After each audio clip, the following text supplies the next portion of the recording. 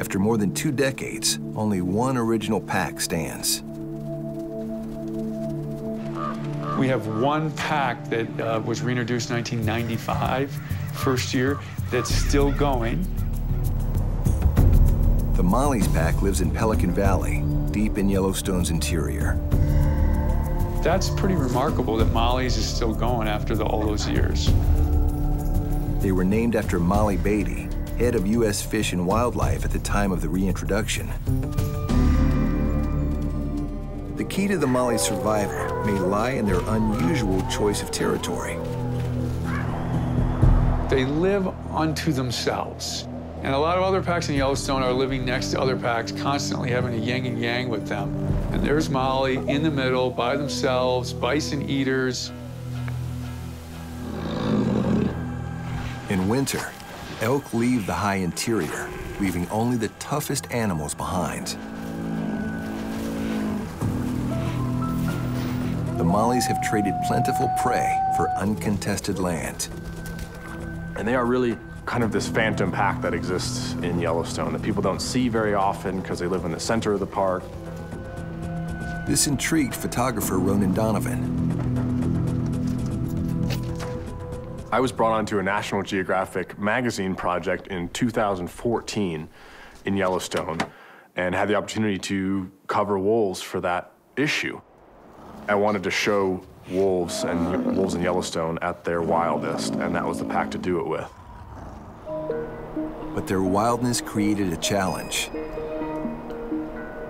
Because they live far from roads, the Mollies, like most wolves, are very wary of humans.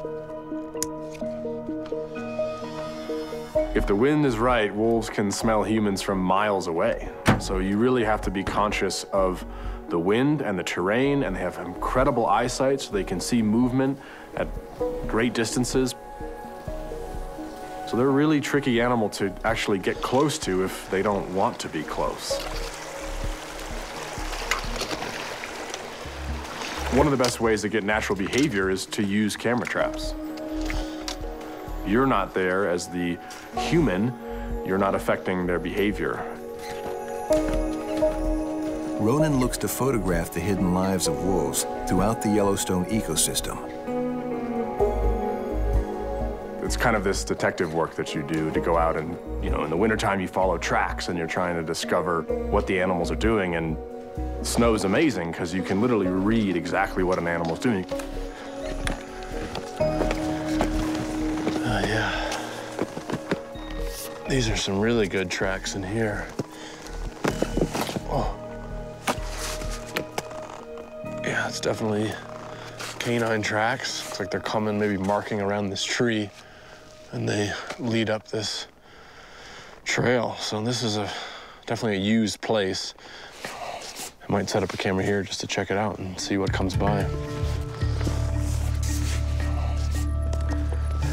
So what we do is we set this up, and I don't know this pack at all, so I'm trying to get them used to the camera.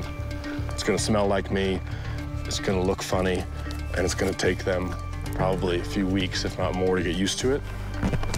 Now I gotta check it, because there's this sensor right here that picks up any movement, and I just have to make sure that it works.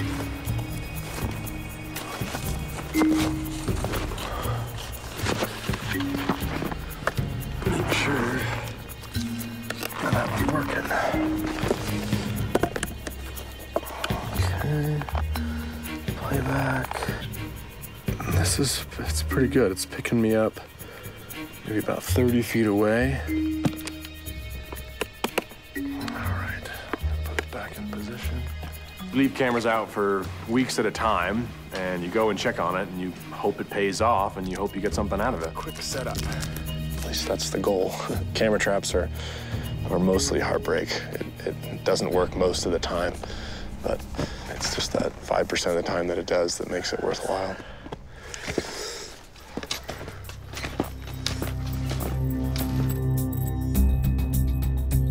My favorite image from the Yellowstone project was an image of the big alpha female. She's on the right side of the frame, and she's standing there in the snow with 2 of her yearling offspring.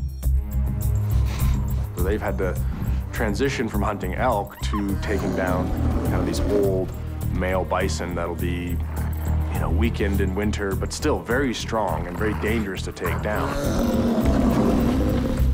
So she is producing all of these bigger, stronger wolves, and it definitely looks like that when you see them all together, that they are big, strong wolves compared to some of the other packs in the park.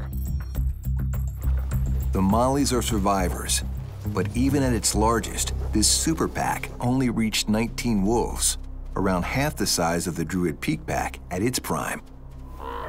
But there's a reason the number of druids will likely never be matched.